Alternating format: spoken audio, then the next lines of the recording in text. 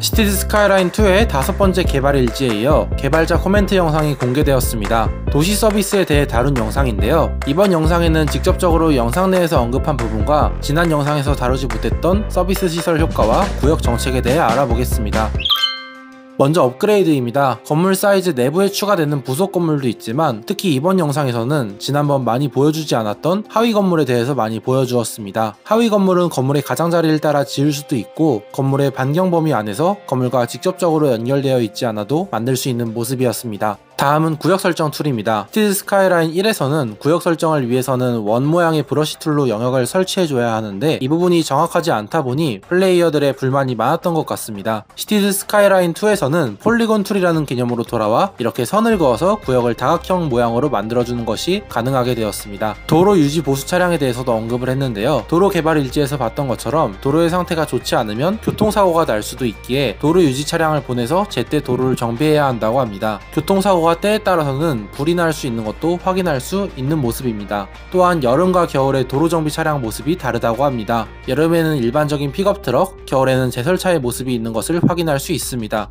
시티즈 스카이라인 1에서는 도시에 이주해왔던 1세대가 한 번에 죽으면 데스웨이브라고 불리는 시민이 한 번에 갑자기 죽어버려서 인구가 감소되는 현상이 있었는데요. 이런 현상이 이번 시티즈 스카이라인 2에서는 사라졌다고 합니다. 대신 건물이 무너지거나 자연재해가 발생할 경우 영구차들이 전작과 같이 줄지어 시신을 운구하는 모습을 볼 수 있다고 합니다. 분명 의도적인 재난 상황을 일으켜 운구차들이 온 도시를 돌아다니게 하는 플레이를 하는 사람들도 생기겠죠? 쓰레기 처리 시설, 이건 저도 생각보다 더 놀랐는데요. 매립지의 경우 쓰레기를 매립지 내부에서 치우는 차량이 존재하는 것을 확인할 수 있었습니다. 또한 매립지의 영역을 자유자재로 늘릴 수 있는 모습이었지만 매립지의 최대 영역은 제한되어 있는 것 같은 모습이었습니다.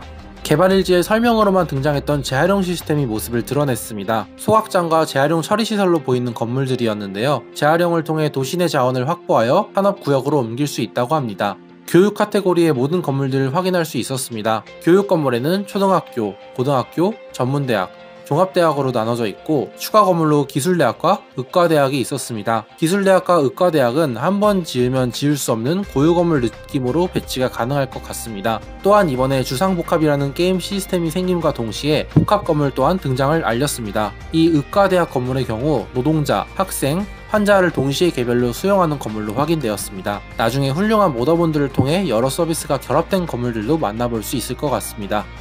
소방의 역할이 커졌습니다. 단순히 불을 끄는 일만 하는 것이 아니라 이번 짝에서는 재난본부에서 하던 무너진 건물에서 하던 수색작업 및 구조, 차량 화재 진압 등 업무가 강화되었습니다. 전작에서는 DLC로 볼 수 있었던 소방 헬기도 기본 게임에 추가된 모습입니다.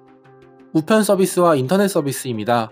인터넷과 우편은 시민들의 삶의 질을 증가시킨다고 합니다. 인터넷 서비스 중 하나인 통신타워는 잠깐 비추며 많은 정보를 보여주었는데요.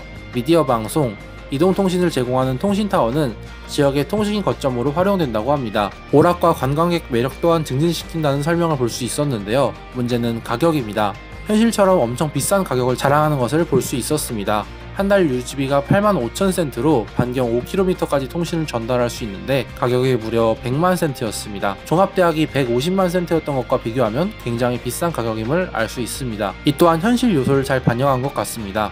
옆에 아이콘으로 잠깐 보였던 전파만 환경은 가격이 얼마나 할지 궁금하네요. 어쨌든 이 인터넷 서비스는 도시의 기업들과 가구들에게 긍정적인 영향과 수익 증진에도 영향을 끼친다고 합니다. 주거지를 클릭하고 행복도의 기원을 추적할 수 있는 시스템도 있었는데요. 우편 서비스 가용성, 풍부한 오락거리, 보건 서비스 가용 범위, 넓은 집, 풍부한 레저 시간, 인터넷 서비스 가용성이 긍정적 영향을 미쳤고 반면에 저조한 교육 서비스, 높은 소음곡에는 행복도를 감소시키는 모습을 볼 수 있었습니다. 또한 한 가정을 클릭하면 각 가정별로 행복도와 가구 상태 또한 볼 수 있는 것 같은 모습이었습니다. 또한 테크트리에서 일반적인 주차타워뿐 아니라 지하주차장, 그리고 자동화된 주차타워가 있다는 것을 확인할 수 있었습니다. 하지만 이번 개발자 코멘트 영상에서 중요한 건 행정건물입니다. 시청, 중앙은행, 복지사무소가 있었습니다. 복지사무소는 생활에 어려워진 시민들을 다시 일어설 수 있게 도와주고 최악의 상황에서 하루하루 살아갈 수 있게 도와주며 지역 주민들의 행복도와 범죄 확률을 줄여준다고 합니다.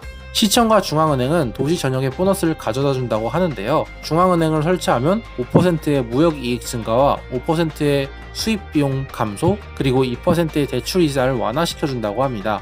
시청은 1%의 대출이자 감소와 2%의 수입 비용 감소가 효과였네요. 서비스 적용 범위에 대한 부분도 개선되었습니다. 시티즈 스카이라인 2에서는 서비스 건물을 지으면 그 주변 지역의 건물들은 서비스 범위를 받게 되지만 순찰 차량과 같은 서비스 차량이 도시 광역을 돌거나 서비스 시설을 방문한 사람들은 그 서비스 시설에 대한 영향을 받는다고 합니다. 예를 들면 경찰서를 지으면 그 주변 반경으로 인근 지역의 범죄는 감소하고 순찰 차량이 도시 내에서 순찰하는 범위마다 범죄율이 감소하게 된다고 합니다. 고정 건물에 대한 서비스 적용 범위는 범위, 등급, 수용량에 따라 결정된다고 합니다. 범위는 건물 따라 연결되어 있는 도로를 기준으로 뻗어나가게 되고, 등급은 서비스 시설에서 얻을 수 있는 효과의 편차입니다.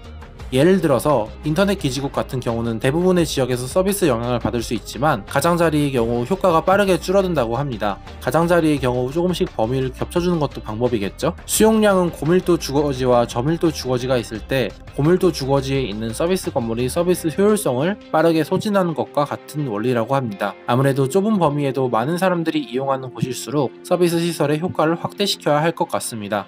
또한 이런 서비스 건물들의 효율성이 높을수록 제 기능을 충실히 수행하고 높은 값에 따라 건물의 수용량, 처리 속도, 출력과 같은 부분에 영향을 미친다고 합니다. 직원의 수, 서비스 자원, 예산과 같은 요소가 영향을 미칩니다.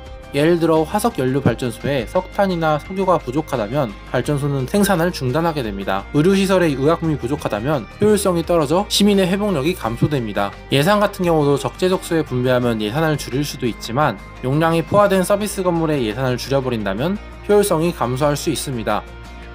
돈 얘기 빼놓을 수가 없겠죠? 서비스 건물의 유지보수에 관련되어 예산을 조정할 수 있지만 일부 서비스에서는 시민들로부터 수수료를 징수할 수 있습니다. 도로, 전기, 수도 및 하수, 의료 등등 많은 것들이 있는 모습인데요. 요금을 낮추면 시민의 행복도와 기업의 수익성이 높아지지만 그만큼 서비스 사용량이 증가한다고 합니다. 반면에 요금을 높이면 시민의 행복도와 기업 수익성은 감소하지만 서비스 사용량도 감소한다고 합니다. 적절한 밸런스를 활용하는 게 좋겠죠? 심시티 2013처럼 이웃 간 거래와 무역이 생겼습니다. 도시가 막 시작해서 여력이 없거나 도시의 서비스에 여유가 있는 경우 서비스를 수입 혹은 수출할 수가 있습니다. 전기, 수도, 하수와 같은 서비스들은 도시 가장자리에 수도관을 배치할 경우 남는 전기와 물을 팔거나 혹은 부족할 경우 수입할 수 있다고 합니다. 의료, 소방, 치안 서비스와 같이 차량을 통한 서비스의 경우도 수입하거나 수출할 수 있다고 합니다. 대신 도시 바깥에서 오기 때문에 그만큼 시간도 더 걸린다고 합니다.